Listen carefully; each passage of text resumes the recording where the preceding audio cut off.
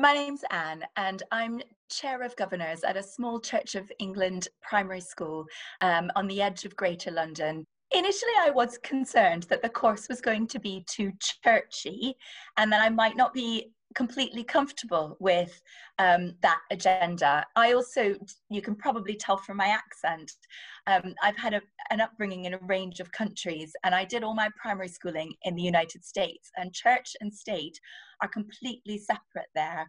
So the idea of church schools is one that I've had to grapple with. The course does a great job exploring one's sense of vocation to be a church school governor.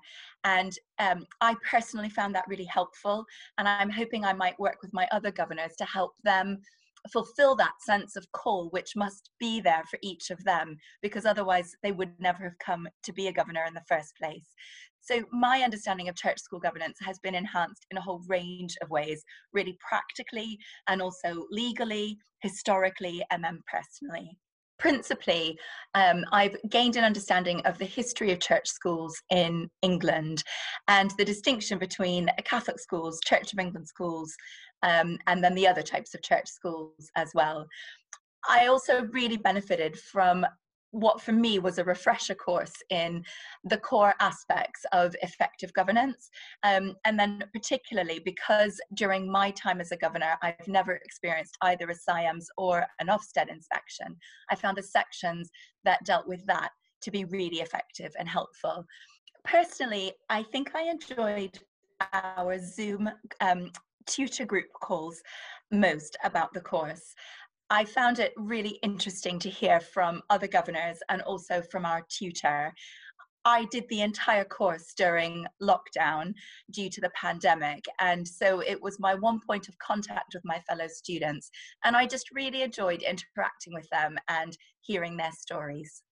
One of the areas that I found the course to be especially useful was preparation for and just generally thinking about external inspections. And I feel like I'm going to be able to directly apply the knowledge I gained from the course in working with my fellow governors. The teaching on the course about a school's vision and the connection between the vision and its Christian identity, and then also the school's strategic priorities, was incredibly helpful. And I know that that is going to impact our preparation for our SIAMS inspection as well. I also hope through the course to work deliberately with my fellow governors to think about their personal and professional development in their role as a governor.